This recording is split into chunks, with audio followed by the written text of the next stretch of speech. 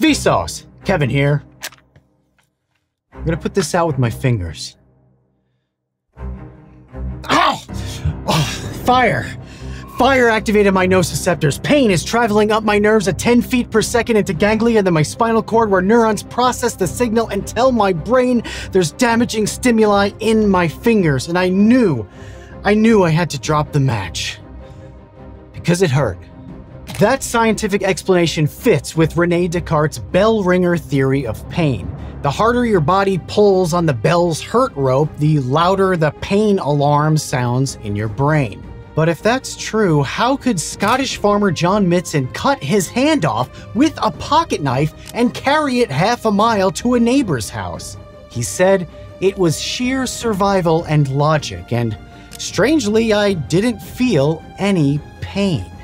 If a guy can do that, why does my finger still hurt from a lousy little match? How can we map exactly how the nervous system processes pain and then see fake placebos made of sugar trick it? Isn't it interesting that what hurts you can actually feel pleasurable to someone else? And we can even feel phantom pain in parts of the body that have been removed. Pain makes no sense if you think about it. Pain is the oldest feeling we have. It predates love by millions of years. We need pain to protect us from the world, and it's also the bane of our existence. C.S. Lewis called pain God's megaphone, and Buddha considered life and pain inseparable. We seem to know everything about the mechanisms of pain and absolutely nothing about how to deal with it. We're in a constant quest to relieve pain, from crafting the way we live to avoid it, to relying on powerful chemical interventions and life-altering surgeries to eliminate it. But if we took all the pain away, what would we have left? Do we actually need pain to be who we are? Well, tolerating pain might actually prove you're human. In Dune, Paul Atreides places his hand inside a mysterious green box. The Reverend Mother channels her energy to subject Paul to intense, unbearable pain. If he removes his hand, he's pricked by a poison-tipped needle and dies. But if Paul can overcome the animalistic instinct to succumb to the pain, then he proves his humanity. It's the perfect example of the duality of pain, but instead of nature versus nurture, it's more like nature versus torture. Pain is humanity's original teacher. Painful sensations tell us what to do less of and what to do more of. According to Dr. Frank Vsauce, plants don't feel pain because they have no behavior to modify. And the simplest organisms like worms don't use any judgment. Their behavioral responses are all pre-programmed, so they don't require instruction from pain. But complex animals like mammals, animals with higher cognition, need pain to survive. A caterpillar that loses a leg keeps on chugging and never even knows it happened. A gorilla that shatters a leg dies in the jungle. What was our first pain? That's easy. Being born. Your head gets deformed to squeeze through openings that are way too small for it, which is tough on the mom too. In terms of evolution, the severe pain of childbirth is probably an incentive to keep it short. We've even deliberately made childbirth hurt more to speed the whole thing up. The Cossacks of Central Asia held a mother's hand to a flame for the duration of labor. Paiute mothers fasted to starve their babies out. Klamath Indian mothers told their babies a rattlesnake would climb into the womb to bite them if they didn't come out. And the strangest source of added birthing pain came from a tribe in northern Russia, which forced both mother and father to discuss details of their affairs with others during childbirth. But we're only born once, and mothers give birth maybe a few times in a lifetime. It's only a tiny fraction of life's pain. As our cognition evolved, so did our pain, its frequency, its intensity, and its purpose. We feel the pain of loss when someone we love dies. We feel the pain of loneliness when a friendship or a romantic relationship ends. We even feel physical pain linked to our mental health, like the body pain that often manifests from depression. Managing pain and avoiding pain drives almost every decision we make physically and socially because we're sufficiently complex to understand that pain leads to suffering. And that link, the link between pain and suffering, is everything, including the words for it.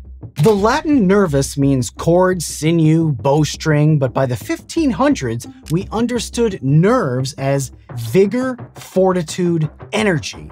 Herophilus of Chalcedon dissected enough cadavers to know that there was a system inside us that generated and transmitted our sensations, but we had no real medical understanding of how the nervous system actually worked until pretty recently. But we knew enough to use words that suggested we weren't entirely passive in the process. Pain could reveal not just suffering, but strength. Our initial response to pain is to completely freak out, even to the threat of pain. Suffering can happen even before the pain does. The most famous pain in human history is the meta-narrative of Jesus' crucifixion.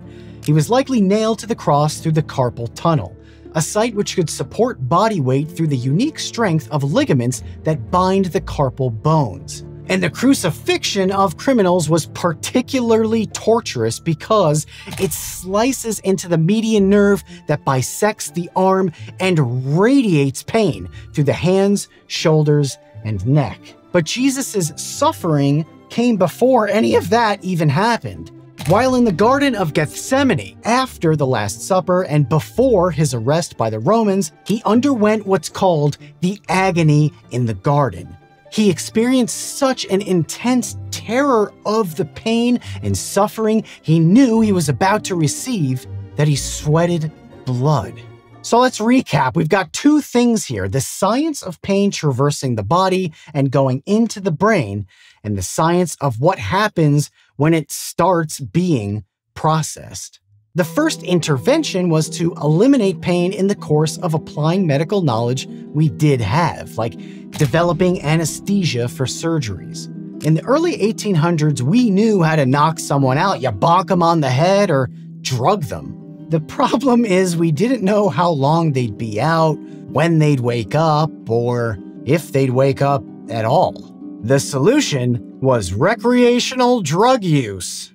Hello. Please hit that like button and let me thank HelloFresh for supporting Vsauce too. Relieving hunger pains with delicious dinners has never been more convenient thanks to HelloFresh. Their seasonal ingredients are picked at peak ripeness and travel from the farm to your doorstep in less than 7 days. They've got 40 recipes to choose from weekly with options for even the pickiest eaters, and it's 25% less expensive than takeout. I eat pretty much the same things for breakfast and lunch every day, so dinner is the time to inject much needed variety in my diet. And HelloFresh takes the guesswork out of deciding what to eat. And it's always a much better balanced meal than the 2 pan-fried hot dogs I'd probably eat on my own. So go to HelloFresh.com and use code 16Vsauce2 to get 16 free meals plus free shipping. That's HelloFresh.com and use code 16Vsauce2 for 16 free meals plus free shipping. Okay. Joseph Priestley, who discovered oxygen, synthesized nitrous oxide in 1772.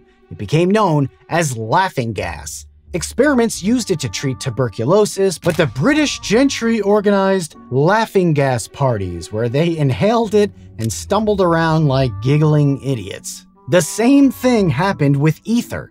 Michael Faraday hosted ether parties called JAGs, and eventually, someone noticed that when partygoers injured themselves while under the influence, they were not in pain.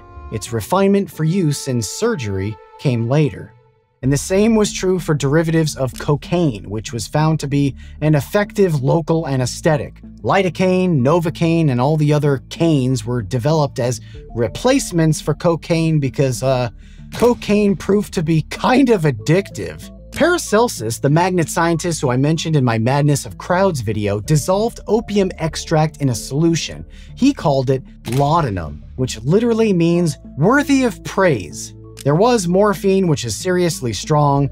The Dutch had a poppy paste called dupe, which is where we got the term dope. And in 1897, scientists at Bayer developed aspirin, so there was that. But until the middle of the 20th century, pain management was pretty much the same as it was in Julius Caesar's time. Before I explain what happened, consider that modern doctors generally have 3 ways to deal with a patient's pain. Eliminate the underlying cause, which is best, treat the pain itself, or alter the patient's perception of the pain. 80 years ago, that wasn't so clear. Throughout World War II, pain and suffering was documented on a grand scale across a range of cultures. But after the war, tens of millions were living with chronic pain. Some missing limbs, some with irreparably broken bodies, some with broken minds, some with nagging injuries that prevented them from resuming their past lives. We'd always dealt with pain, but now we had a lot of it. We didn't know what to do, and even the obvious pain in battle didn't always make sense. John Bonica is considered the founder of the discipline of pain medicine.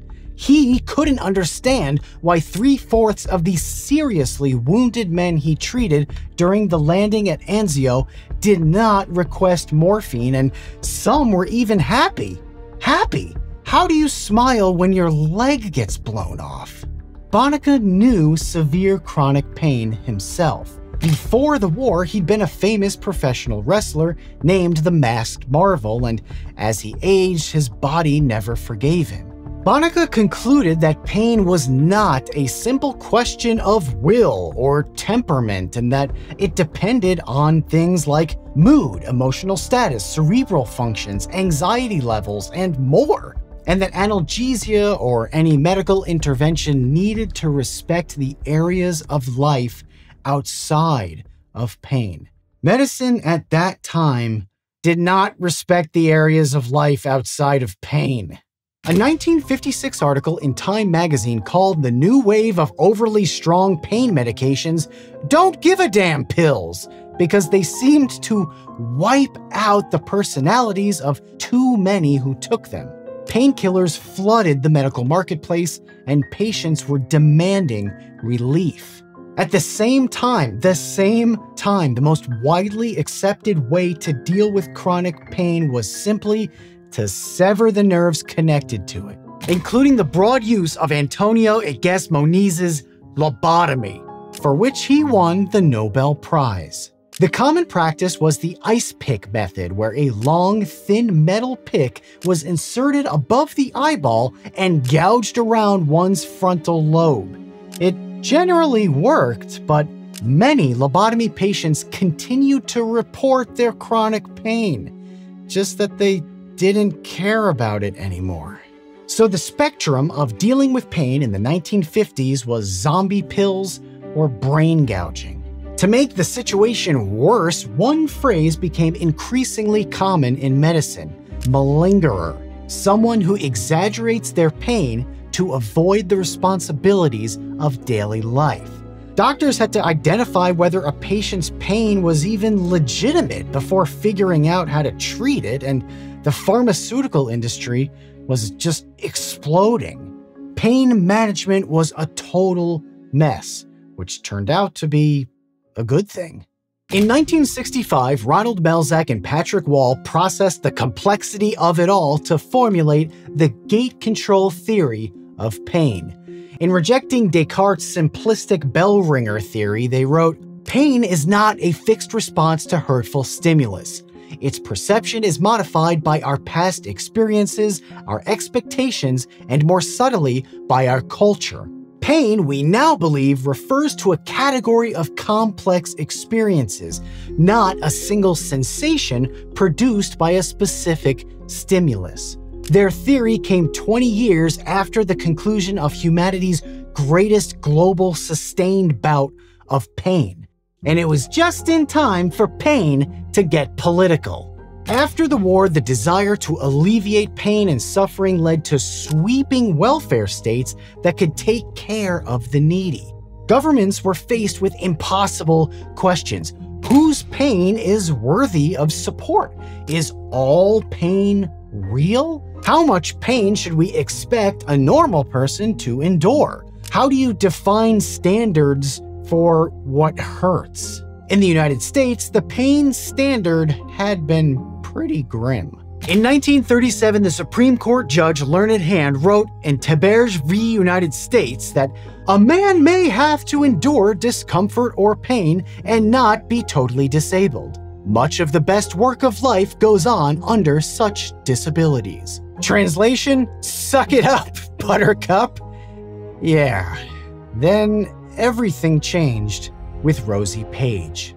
In 1963, the Supreme Court heard Page v. Celebrezze, which detailed Rosie's plight with pain she claimed was a result of her job at a manufacturing plant. Doctors were split. How real was her pain, and to what degree does the patient decide? The ruling shifted the entire concept of pain and suffering. If pain is real to the patient, the disability entitles the person to statutory benefits. If pain is real to the patient, the subjective was now worth at least as much as the objective. And is that a good thing? To someone in intense pain that even Dr. House can't diagnose? Absolutely, yes. To a doctor who must decide whether a patient can be prescribed opiates without a significant risk of developing abuse? Not really. And that's where we're at with pain, in a push and pull of the real and the perceived, and in a race with science to figure it all out. Pain is a physical sensation and an emotion, and a problem that 75 years ago would have been addressed by an ice pick through the eye socket now encompasses acute treatment, palliative care, and a range of mental health interventions. But we still have the same questions we've always had. Should childbirth be painful and natural, or should we administer epidural analgesia? How much does giving aid to the suffering actually encourage them to not get better?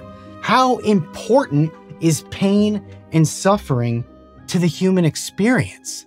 Humanity has so much back pain because our spines are designed to be horizontal, parallel to movement on the ground. We got upright so fast that our bones haven't caught up. Childbirth hurts so much because our cranial size increased so rapidly that women's bodies haven't had time to accommodate our big baby melons. And pain? 7 million years our direct ancestors and ancient ancestors just had to bear it. It's really only in the last 100 that we've even faced the prospect of being able to walk into a drugstore to relieve it. Now, we don't know what to do. We know that pain leads to suffering, but we aren't clear on how much it has to. In the 1962 film Lawrence of Arabia, T.E. Lawrence stuns the other soldiers by extinguishing a match with his fingers. One of them tries it and shrieks that it hurts, then demands to know what the trick is. To which Lawrence replies, "The trick